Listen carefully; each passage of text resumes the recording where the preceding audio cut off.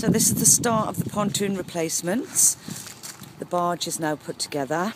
And what they're doing today is this pontoon here, they're going to swing it round to make a temporary bridge so the customers can still get to their boats down there.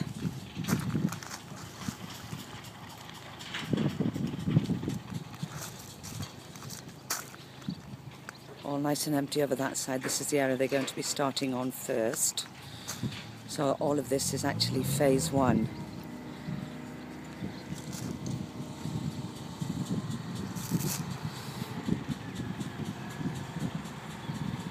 And this is the barge they're going to be using to carry out all the work.